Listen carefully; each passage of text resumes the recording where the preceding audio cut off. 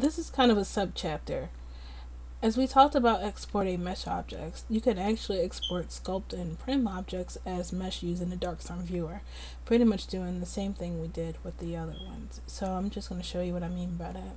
So we're going to right click on the hair, and instead of going Darkstorm XML export, we're going to go down to the bottom and click save as and as collada, and this will allow us to export our hair. So I'm just going to show Sculpty hair, and this will allow us to save our sculpt and as a mesh. So when we go to look at it, it will be mesh instead of sculpt.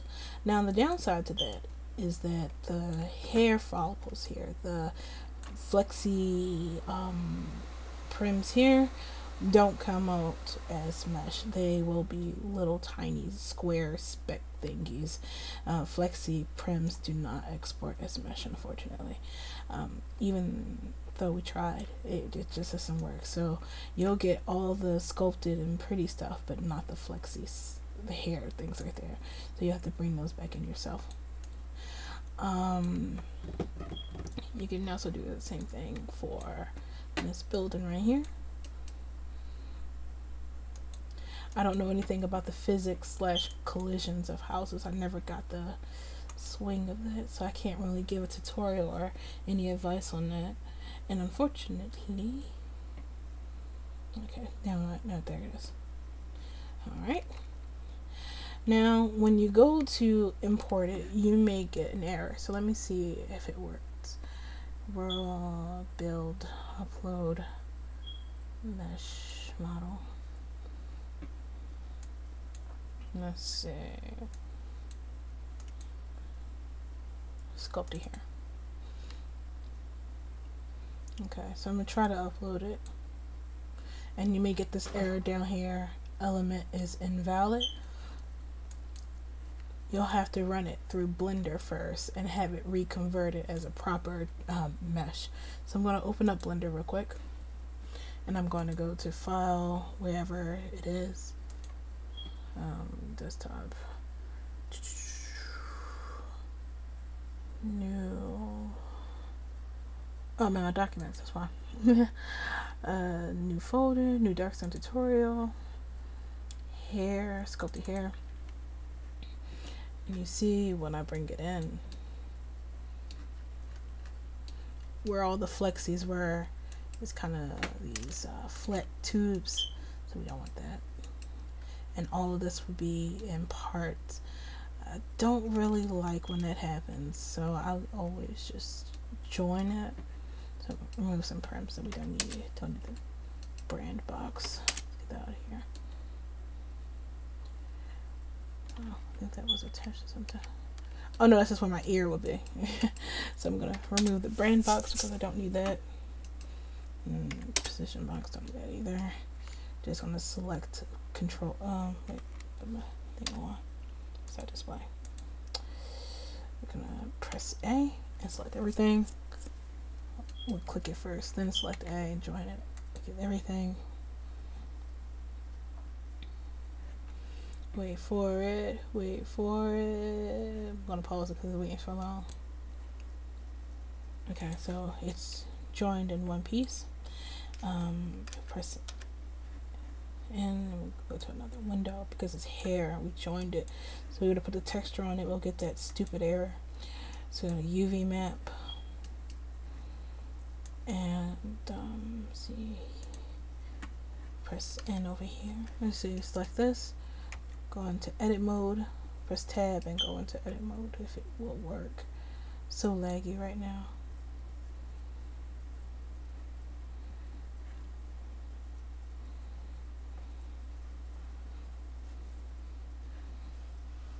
Okay, and then press A and select all the hair. We're going to press the N key, and we're going to make sure we check all of these boxes.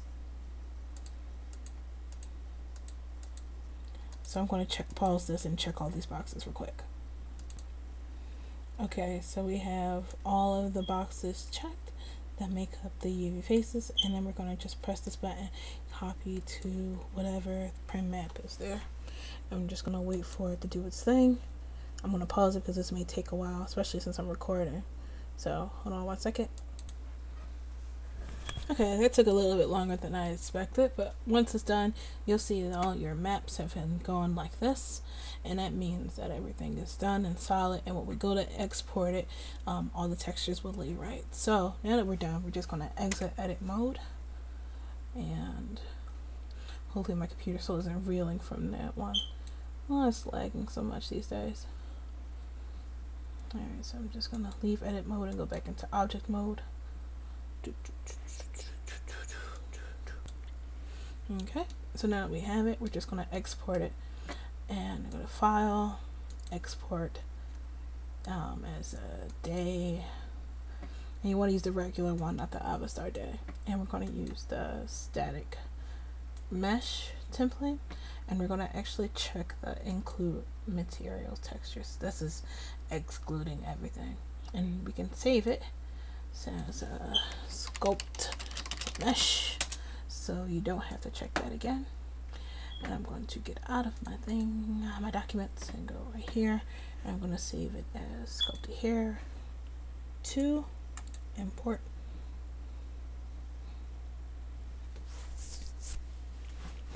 Before I exported it, but can't do nothing about it now. There we go. Okay, if you find that the hair is a little too high for your comfort, you can simply go over to the little wrench here, and that's where the modifiers are. And we're going to select the decimate box, and you'll see the face count right here. We want to bring it down. Basically what you're going to do is to find the right amount of decimation needed for your mesh. Just zoom in, angle your zoom in, angle your hair in such a way where you can see it, and then slowly bring the count down. You want to stop before it looks too jagged. You want to try to get it low where it still looks the same, but at a lower count. So I'm going to try to do it, but my computer's laggy because I have Darkstorm open and Blender, and those two together don't like it. So you'll see that it still has its shape and there's no holes, and once you get to a good place you want to stop and apply. So I'm just going to look at it all around. It doesn't look too bad. It still has its shape and it's drastically different, so I'm going to hit apply.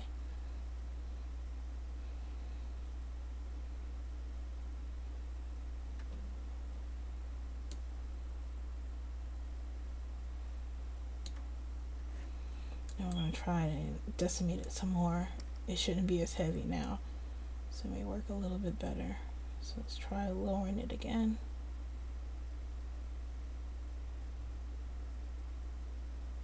Whoa, that's too decimated. So you see what I mean by you reduce it to the point where the shape starts to change, and you see it looks a little bad. So we're gonna, whoa, it looks really bad. That's definitely not where you want to be. So let's pull it back up a little more.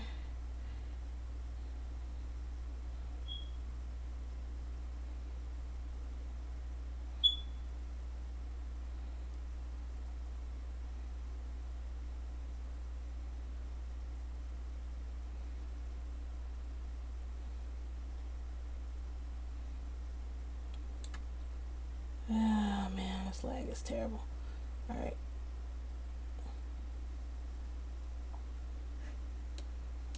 Oh, for my God, fine. It's fine where it's at.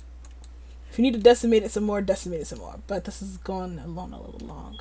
So I'm leaving it like this. And now I'm going to export it again. Use template for everything.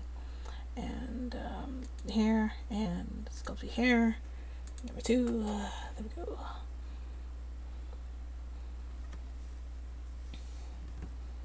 Alright, see how much faster that was because it's not so heavy. So let's go back into Darkstorm real quick, even though I don't have permissions on this account. Let's see if it works. Close Blender. Yes.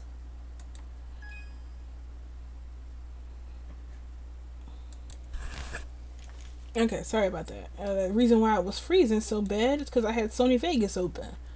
Oh, so I have Vegas and Second Life and Blender and this recorder. Blech. Alright, okay, so now we're back in Second Life. And we're gonna go to build. If it won't stop lagging. Ah, jeez. Okay, sorry about that, but I lagged up really bad and had to jump over to the beta grid. So I'm gonna import our the hair that we just exported. So I'm going to go to upload and mesh file, and we're going to select Sculpty hair 2. So we decimated it, and I'm going to wait for it to load in. As you see, it trying to count still bananas, but whatever. So we're going to turn that to 0, 0. Turn off the sound. I hate coming to sandboxes. Alright, 0, 0. Include the textures. You can see textures are here because we did that thing. Calculate weights and feed for the land impact and how much it costs.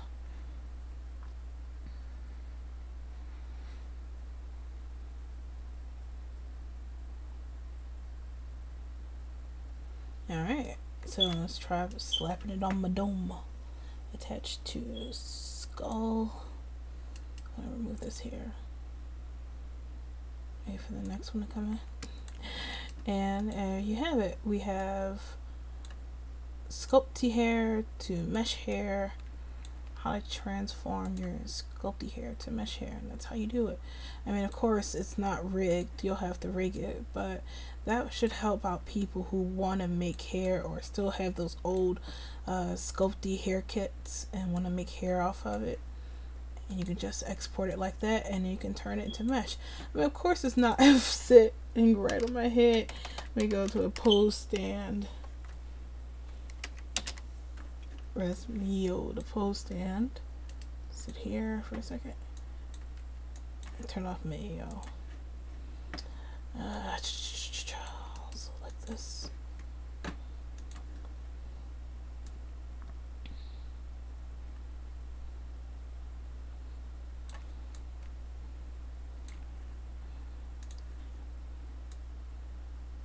And because it is one prim, oh, it's not one prim anymore. I can just select it. Oh, it's one impact. You get the point. It's on my head, sort of, kind of. Okay. And that's how you make static mesh hair from sculpts. And I'm sure this thing needs some resizing and all the rest of that jazz to look good. I should think that's how it's supposed to be. What do you guys think? Do I look good as a blonde, or should I stick as a brunette? Alright, that's it for this tutorial. I'll see you on the next one, and we can work on something else in Darkstorm. Alright, bye.